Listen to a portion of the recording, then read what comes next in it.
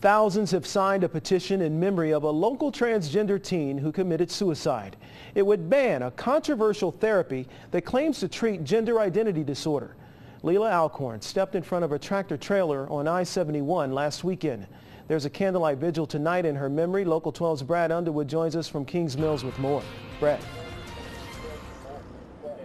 Well, good evening, Curtis. The vigil has been going on for about 20 minutes, so organizers say that it is time for everyone, regardless of sexual orientation, to stand up and remember Leelah, the 17-year-old, and to continue this conversation when it comes to ending the discrimination and the movement to end that discrimination of transgender people. And you can see out here in front of the high school here, Kings High School, hundreds are out here. The rain has held off for tonight as they remember Leelah with this vigil. Some of these people here tonight call themselves friends of Leelah's, others just wanting to be a part of the movement to change what they say the way society views people who face challenges of gender identity. Now, many here are also pushing to bring a center to the tri-state specifically aimed at the needs of the LGBT community as well as LGBT teens, and providing 24/7 help when it comes to issues facing discrimination. Now, before her death, Leelah did write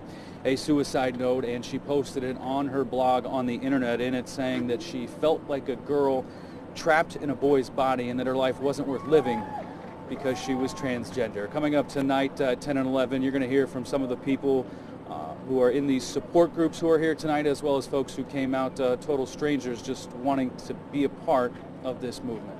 Reporting live at Kings Mills High School, Brad Underwood, Local 12 News. Curtis? Brad, thank you. More than 250,000 people have signed a petition on change.org calling for a ban on transgender conversion therapy.